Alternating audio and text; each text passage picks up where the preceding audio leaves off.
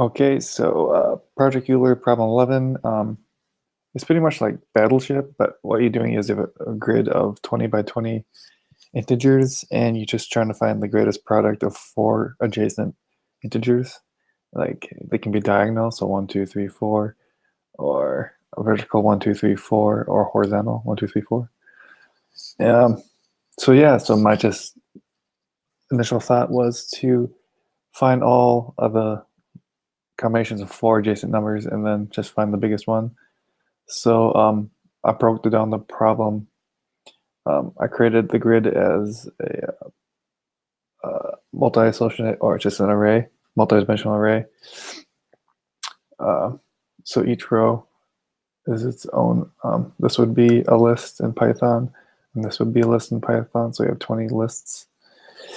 And then you just give a coordinate. So this would be like 1919 right there, and this would be 0, 0, and like 0, 1, 0, 2. So, and then my idea was just to find find the verticals. So this would be like, I would do that. So this one, and this one would be a vertical, and you just find all verticals of 4. And then you find all the horizontals, which would be pretty easy. And then all of the diagonals too.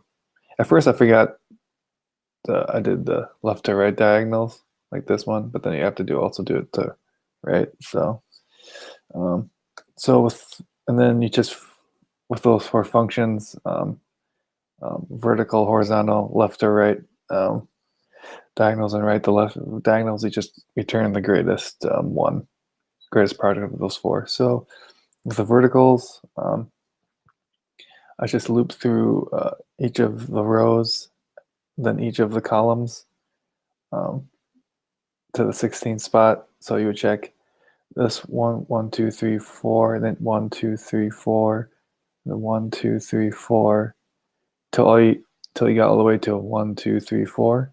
And did that through every column, and just return the greatest. So,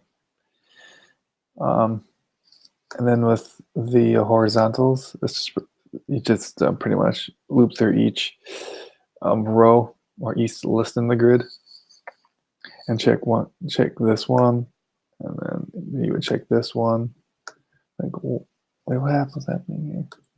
1, 2, 3, 4, then 1, 2, 3, 4, and then all the way you got to here. So you got this just enumerated through the grid. And then and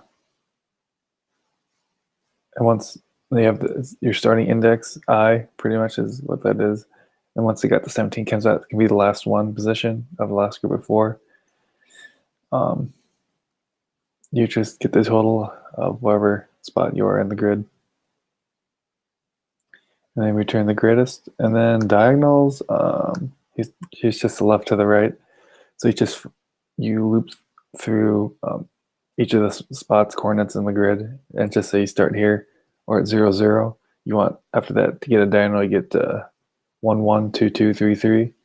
And you just do that for every starting point in the grid. So here you just add one more row down and one more column up, and do that 4 times until you get to 16, 16.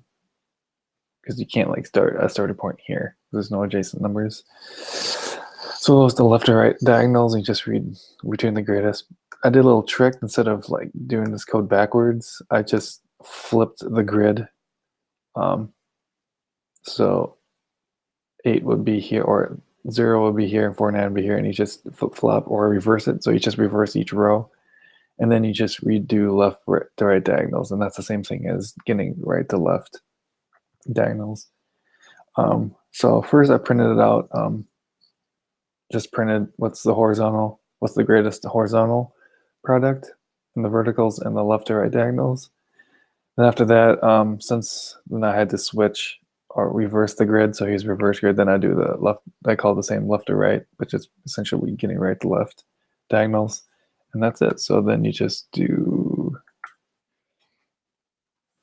so this is the greatest one, and the horizontals product is this number, verticals is this number, and then left to right diagonals is this. But the answers happen to be, it's a right to left. I should probably print it out, which combination is, but the product is this number, which is the answer.